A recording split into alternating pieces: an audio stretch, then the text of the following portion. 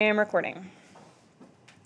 So, probability, let's start at the beginning. We're going to do a few definitions and then talk about how to do probability trees and sample spaces and so on.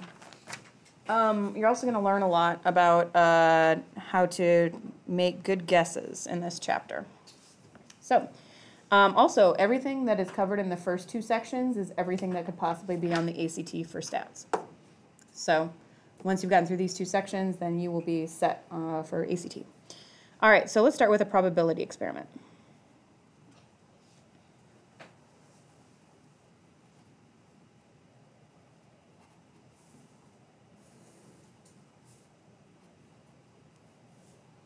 Okay, this is one trial where you might get a count or measurement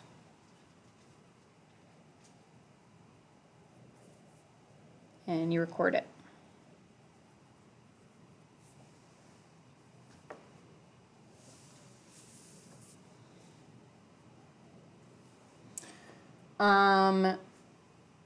One result is called an outcome.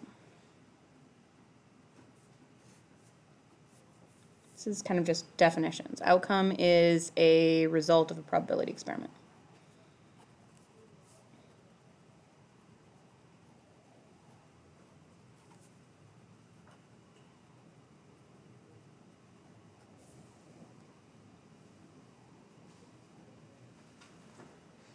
Sample space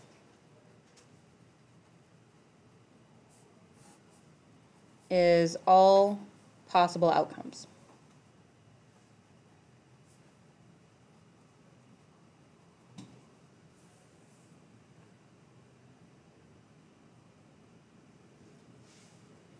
And a tree diagram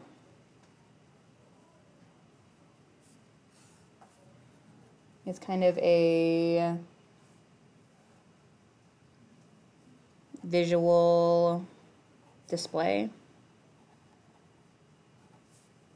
of the sample space.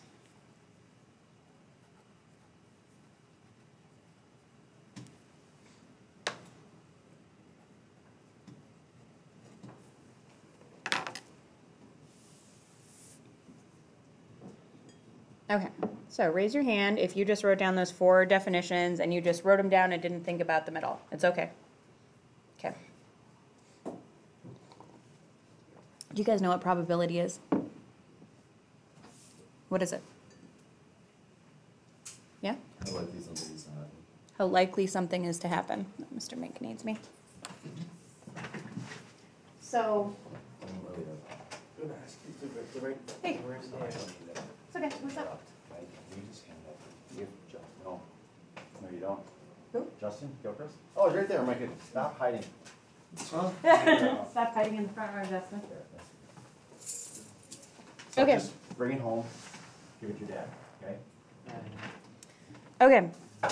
So a probability experiment could be something like this. Rolling a dice. Okay. 3. Did you know that in a whole bunch of textbooks that the word dice is not allowed to be used? Anybody know why? Gambling or something. Yeah, gambling is associated with the devil. So they still talk about dice in math books, but they call them number cubes because that makes a big difference, right? Because if we're talking about gambling, if you're gambling with number cubes and not dice, no big deal, right? Isn't that funny? It'd be different if they changed like the curriculum built on it, but they didn't. They just changed the name. So stupid. Anyway, our book says dice, just so you're wondering. But I did work out of a book that called it number cubes for a very long time. And everybody's always like, what's a number cube? And I'm like, it's a dice. And I'm like, why don't they write that? I'm like, okay. All right, so here's a probability experiment. I'm rolling a dice. What do you think it's going to be? 4, 5, Call it. 2, 5, 4, 1, 6. 3. Oh. Okay. All right. Tell me what this is. Look at the 4 definitions. Outcome.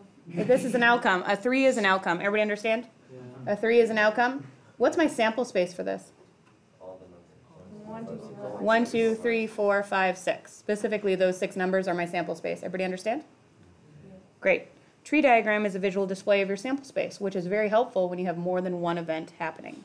For example, let's say that you toss a coin and then roll a die.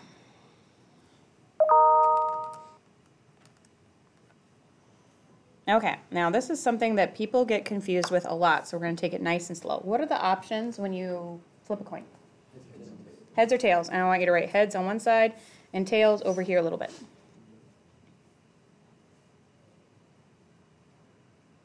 Okay, now how many options are there for getting a dice? 2? Oh, dice? 6. Okay, so what we're going to do is we're going to branch off as a tree diagram. You're going to branch off of each one 6 times.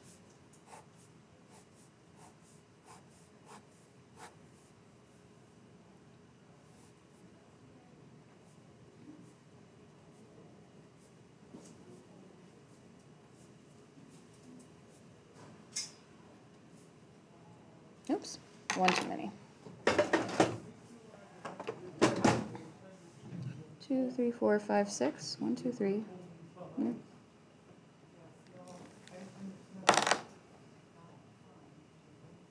Okay.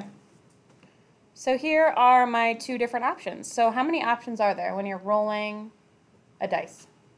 Flipping a coin and then rolling a dice. How many options are there? 12. Everybody understand? Say one of the options that I could get.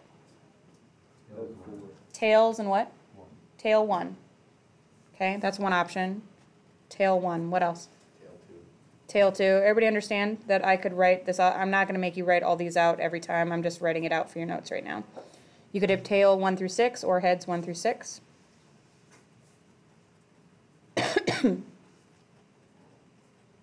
12 options. You can also do something called the fundamental counting theorem, by the way, which means that I would say that there are 2 in a coin and 6 here, so 2 times 6 is 12. Pretty easy. Okay. Next thing, let's try this. Let's say you are purchasing a car. Oh, let's write it down. This is called the fundamental counting principle.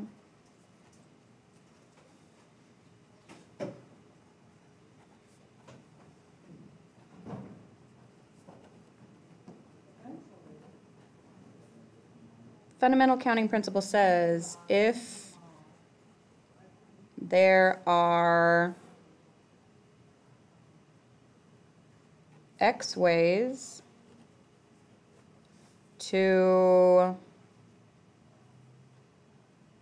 complete one event and Y ways to complete a second event,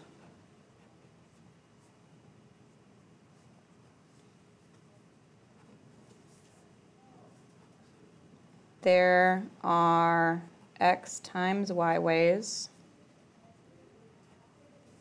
for both events to occur.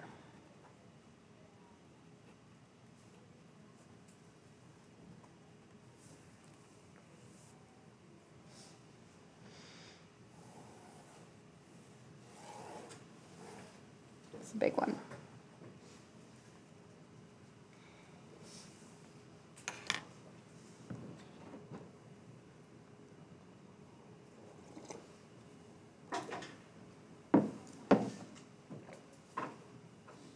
Now, a tree diagram will always work. The problem is that sometimes it is not worth it to make a tree diagram. For example,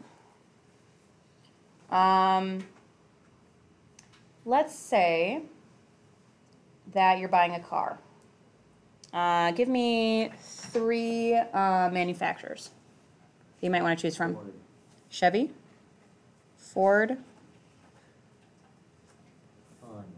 Honda. Okay, and these are your 3 choices. You can get a Chevy, you can get a Ford, you can get a Honda. Okay, and then what kind of car do you want to get?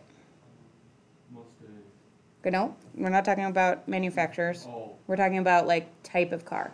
like a truck or SUV? Sure, okay, so let's say you're looking for an SUV, or you're looking for a truck, or, should we just do two? Sedan. A sedan. Sedan's such an old person sounding word, isn't it? Would you like to go in the sedan?